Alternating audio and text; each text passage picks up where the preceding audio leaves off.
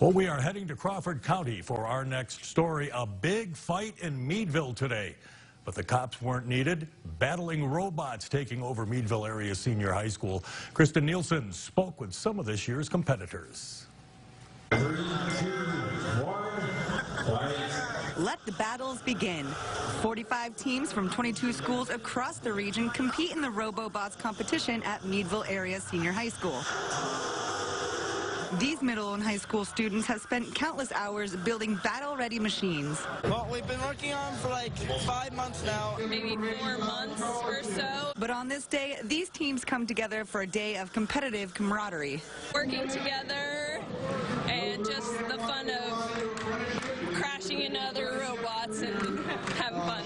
This is my first year here, and it's been the greatest. People are really nice and helpful, and it's just really fun. Many of these teams have spent months working on their machines, but they're not sure what their weaknesses will be until they get into the box. With this elimination-style competition, only the best of the best will make it to the end. After each round, the winning teams have a chance to tweak their robots before the next round, but time is limited. We just try and rebuild and get back up on our feet.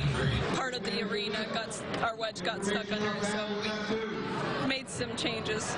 Some of the students competing realize this experience could be helpful for future endeavors.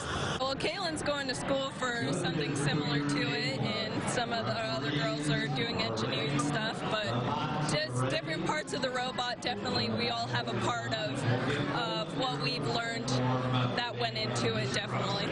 In Meadville, Kristen Nielsen, Jet 24 Action News.